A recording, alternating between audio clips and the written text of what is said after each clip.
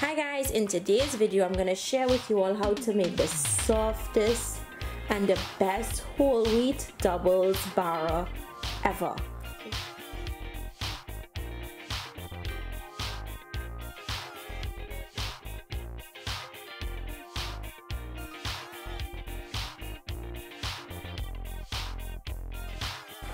So to make this, we're going to start with some flour. Now I like using the King Arthur flour for this, and we have to add flour because whole wheat flour doesn't contain any gluten and it's not going to give you a nice doubled bara in the end.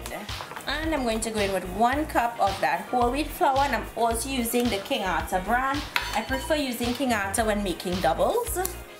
I'm going to go in with baking powder and yeast, and all of the measurements will be listed down below.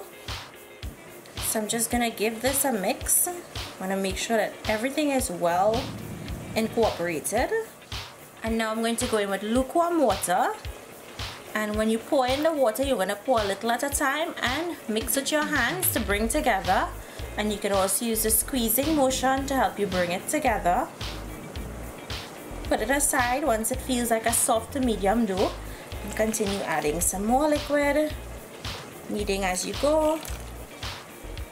So now that it has come together, I'm going to go in with a little bit of dry flour, and I want to knead this so that the gluten forms, because you want a really nice bar, so you have to knead it for about 3 to 5 minutes. It's a little bit of flour, so it's not going to take very long, and it will be sticky.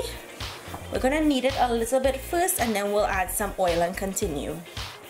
So when you're kneading flour, the way that I like to do it is I like to grab it and squeeze it and turn it. Grab and squeeze and turn. Now to this I'm going to go in with a drizzle of oil, and I like using vegetable oil for this. And I'm just going to pat it on both sides. I'm going to cover this with a plastic wrap and allow it to sit for about 15 to 20 minutes until it has doubled in size. So my bara dough is finished resting. I'm just going to grease my hands with a little oil, and I'm going to break this into small dough balls, and I like to lift and pick up and squeeze. When you do it this way, you get really nice round dough balls, and this is what you're looking for. So I'm going to place it on my counter and continue breaking the rest.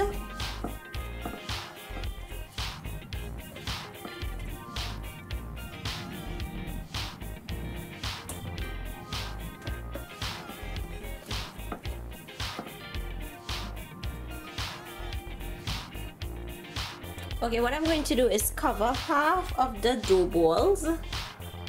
That would be just to protect it so that it doesn't dry out, because we're going to start to open out this first set, and you want to oil your fingertips and oil the counter, the work surface you're going to be opening it out on. And you're going to take the dough balls and press them open as thin as possible. Now I like opening out a few before starting to fry.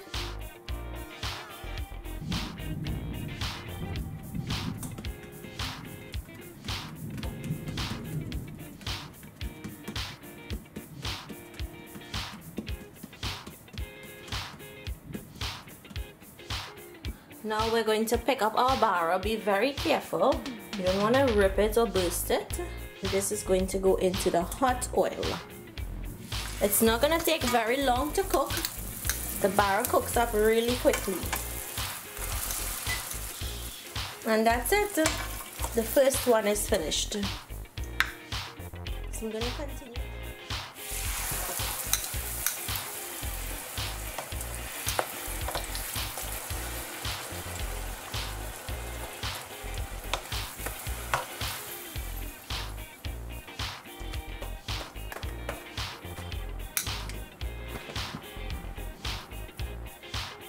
So to store these and keep them nice and soft, and before I cover it, let me show you guys.